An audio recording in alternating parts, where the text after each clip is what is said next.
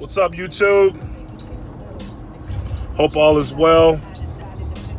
Today I'm up here in South Bend, Indiana. Yesterday I had a benefit at a place called Applied Strength and Conditioning, and it was a benefit for veterans who have committed suicide. Just a little fundraiser.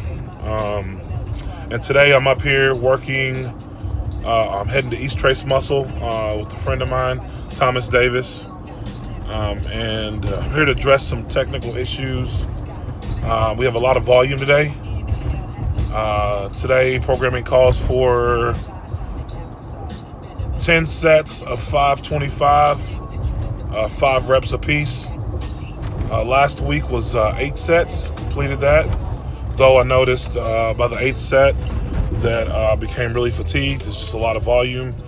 I still don't have a meet picked out yet. I'm just addressing some of my weak points. Like I said, I'm not gonna hit the platform until, I feel like I'm ready, instead of jumping into something. But I'm feeling very optimistic about the upcoming months. And one thing that I'm grateful for is just being able to, lift under a new atmosphere, and just have some opportunities to, be around people who are lifting heavy weights. So next up, I'll post some of these videos. All right.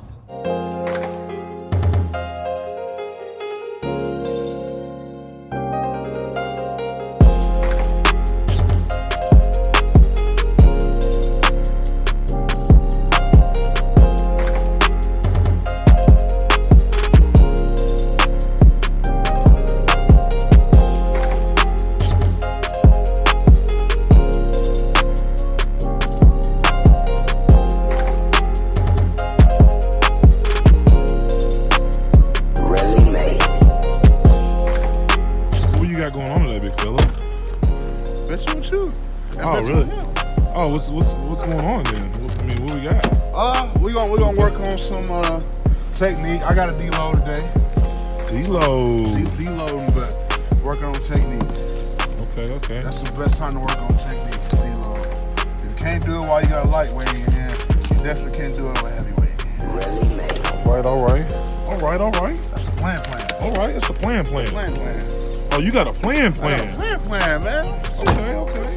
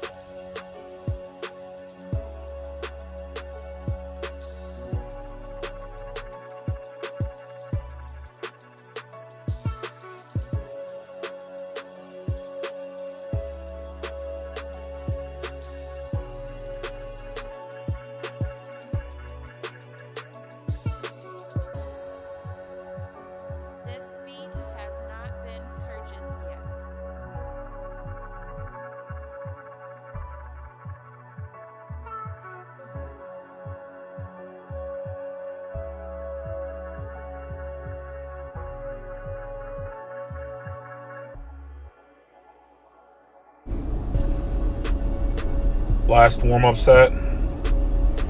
Usually during warm-up sets, I try to anything above 315. I try to keep it low reps, anywhere from 3 to 6 reps.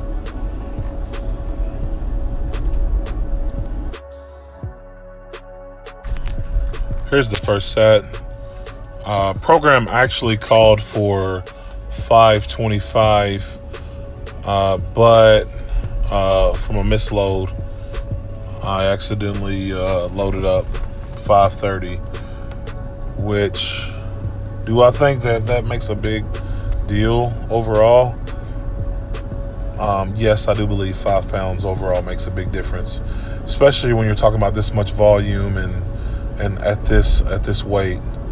So, like I said, the programming called for 525, 5 reps, 10 sets, in which I accidentally loaded 530. The week before, I did 525 pounds, 5 reps, 8 sets, and we went up a couple reps, a couple sets this week. Coming into this, I felt very positive. Even throughout these sets, as you see, the speed still stays the same through every rep.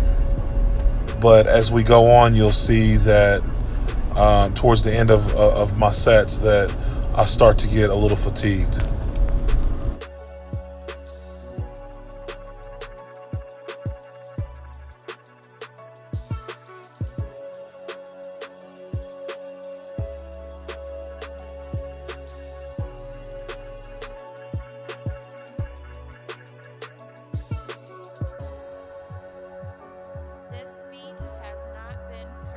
I tried to make sure that I got plenty of angles for this workout, just for myself, so I can make sure that I'm staying consistent and staying consistent in my foot placement and trying to maintain my tightness throughout the whole set. And this is one of the main reasons why I came up here to work with my bro TD to kind of help and make sure that I have my setup corrected. So I've been really working on trying to keep my feet flat and just trying to make sure, like I said, that I maintain tightness throughout the set. And I had my buddy TJ also, which is a massage therapist, just to look and see if anything isn't firing like it should. So all around, I'm really trying to, because at this point everything matters. So even the small things. So whether my foot placement, how tight I am, whether my left lat's not firing right, whatever it may be, I'm trying to do whatever it takes to fix these deficiencies. But right here, we're going into the 8th set. This is the set that I fell on. Again, programming called for 525 pounds, but misload and loaded up 530. Do I think if I had the 525 on there, would I have completed the recommended sets and reps? Yeah, I do believe, but at the end of the day, I'm still getting the work. I'm still putting in the work, and hopefully all this volume will help me for coming into 2019, especially my next meet, putting up a huge number. Which that was a close call, as you can see. The last rep of the 8th set, that locking out the last rep, hit the bottom peg or the bottom rack. But I'm glad everybody was around. Here, just threw in a little bit of accessory work. Love accessory work. Fills in the gaps for wherever I'm lacking. Love hitting the back. Thank you guys.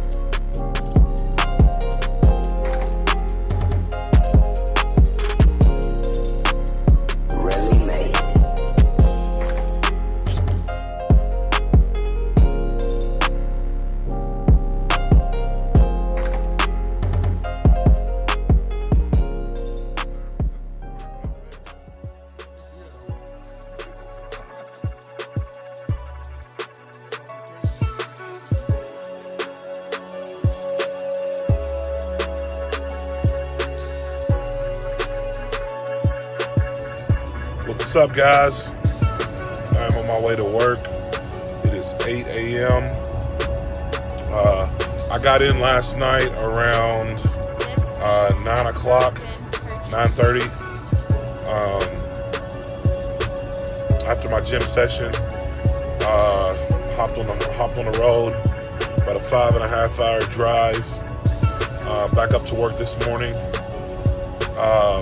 As you can see in the videos before, just kind of discussing a few things that I noticed during my workout. Of course, I didn't get the sets that I needed to get.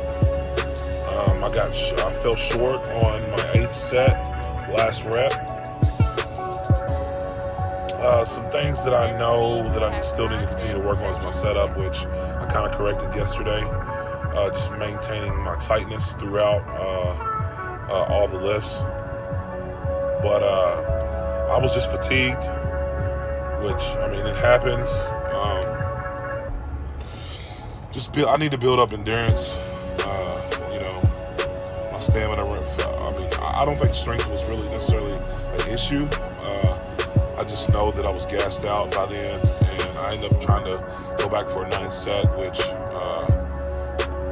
that's in the videos too.